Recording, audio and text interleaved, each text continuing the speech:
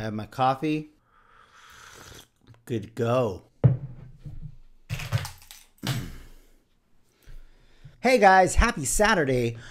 Thank you for watching my video blog. This is a daily video blog of my daily Bible reading. And so far it's gone great. I've gone through the book of Nehemiah, and now I just went through, or I'm going through the book of Esther. I'm halfway through.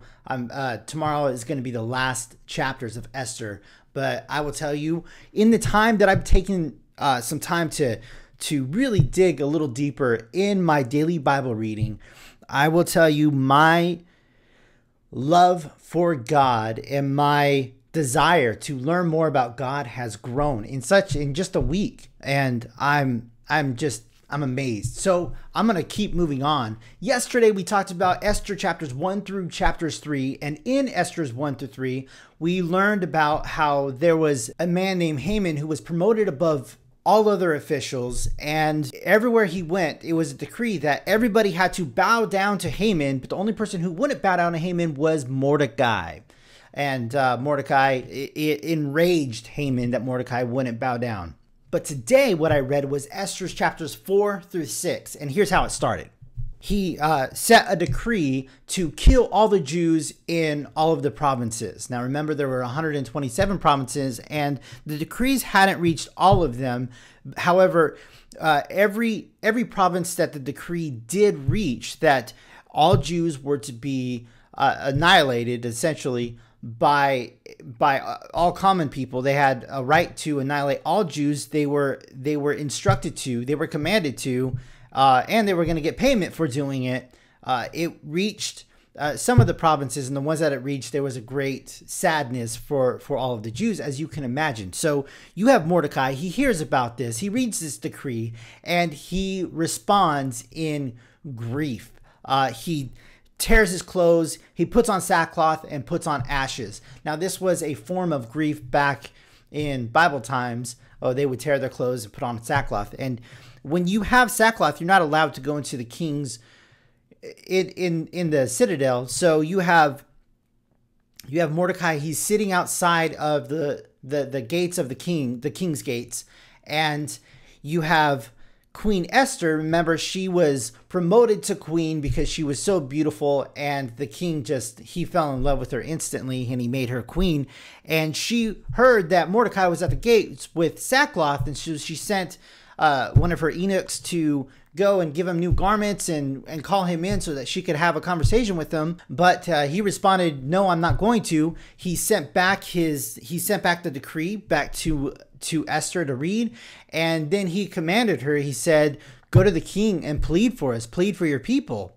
She gets a message back from the eunuch. She reads the decree, and she responds back, "I can't, because it's illegal for me to go into the king's courts. If I go in, the penalty is death. And the only way that her life would be spared is if the king held out a golden scepter, and that was a sign of, come in, I'm inviting you in, you're not going to be put to death."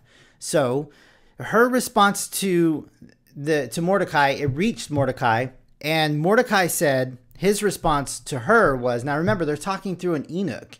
So it's just kind of a crazy back and forth story. So you have Mordecai, his response to her was, "If you stay silent, your people will perish, but don't think that you're going to escape this." And then he gave her kind of something to think about. "Maybe you became queen for such a time as this." She then gets the response, and she responds back to Mordecai with, "Okay, what you should do is find everybody in the province of Susa and pray and fast for 3 days. I'm going to do the same. I'm going to get my servants. We're going to pray and fast for 3 days. And then I'm going to go into the king's courts. And if I perish, I perish." And that was her attitude to the whole thing. So Mordecai does as she commands, and she goes, and she, on the third day, she dresses up as nice as she can, and she goes into the king's courts, and the king sees her.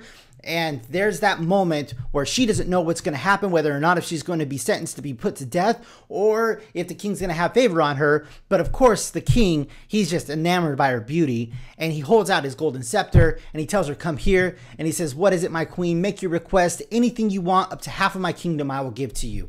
And her request was, "Well, I have a feast that's prepared for you. do you mind if you and Haman come to this feast? So they agreed, and they come to the feast. And after they were done eating, he asks Esther, what is it that you are asking for? What do you request? I'll give you anything up to half my kingdom. And so I think it's because of hesitation. The Bible doesn't point this out. She's like, can you guys come to another feast again tomorrow night? Only if I have favor in your eyes, king.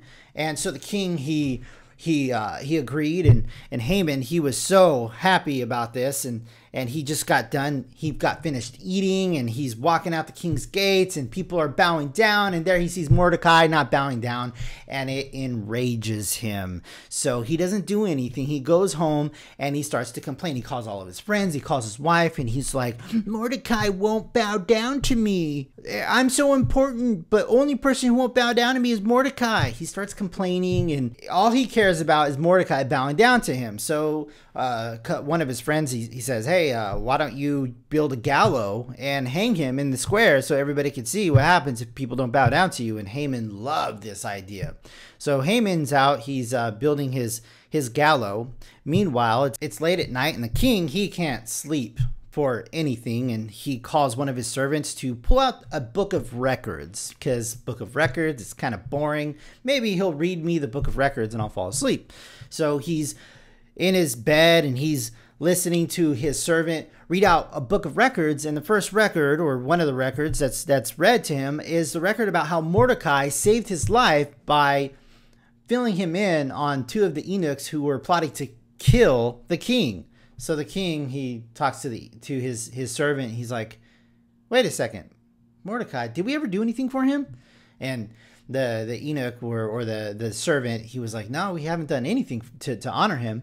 And so he's like, well, who's in the square right now? Remember, it's late at night and they're building the gallows, and you have Haman. He's in the king's court. So he says, call Haman in here. So he calls Haman in, and he says, Haman, if I was to honor a man, what would be the best way to show him honor? And Haman thinks that the king is talking about him.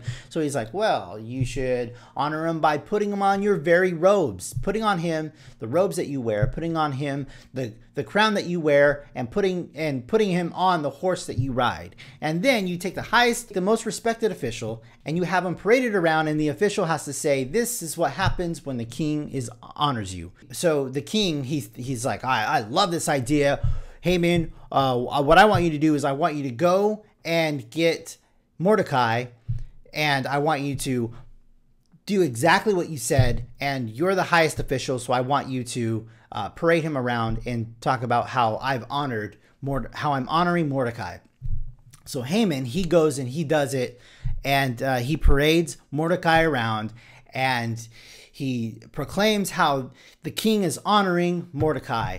And after that, the chapter ends with Haman. He goes home and he cries. He cries to his wife and his friend, and he's like, the king made me do this. And they end the chapter with, well, if you don't do something about it, then you're going to probably be the one that's in the gallows.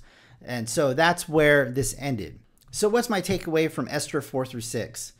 Well, first of all, this story is about courage, about how the queen, she was faced with a difficult decision to enter the king's quarters, knowing that her life was at risk by going to the king's quarters without being invited in.